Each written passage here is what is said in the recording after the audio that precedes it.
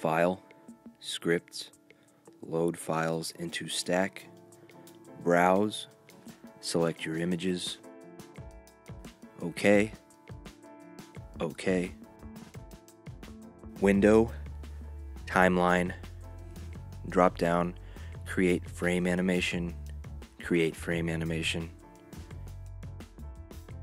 create new layer for each new frame, select all layers, make frames from layers, hit the play button. If your animation is playing backwards, select reverse frames, hold shift to select all layers, select the drop down, other, set delay to 0.033, OK, select forever, file, export, save for web, GIF 128 dithered. This can be changed depending on desired quality.